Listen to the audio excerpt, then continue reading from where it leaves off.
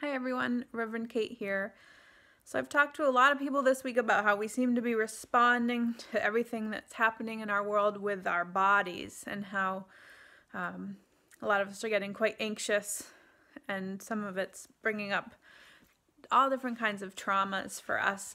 On Sunday, we practiced a breathing technique that kind of calms the nervous system, and today I just wanted to share another little trick or tool with you if you are feeling anxious that might help.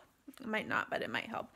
So I have my prop with me, which is this conditioner that I love, but it's not a tool for product placement. It's actually a tool for stress reduction, which is if you find yourself getting really anxious, find a complicated label on a product in your home or in your kitchen cabinet or wherever, and just read the ingredients.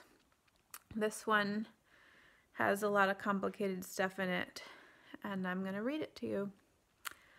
Water, cetyl alcohol, glycerin, quaternium 87, hydrogenated polyisobutene,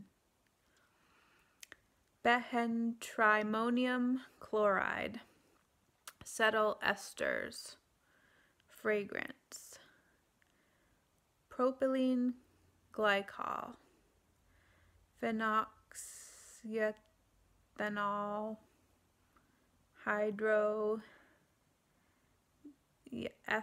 cellulose, isopropyl alcohol, argania spinosa kernel oil,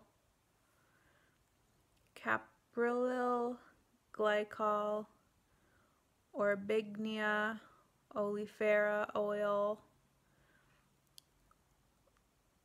linalool, benzyl salicylate, hexyl cinnamol, benzyl alcohol, coumarin, limonene, citric acid, tocopherol.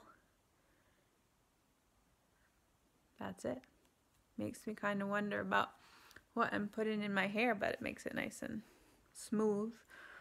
But mostly, I just focused on something else for a minute, figuring out those crazy words and reading them. So, there's a tool you might want to try the next time your body is feeling super anxious, and you can pick any old product and give it a whirl. This is my Minister's Minute.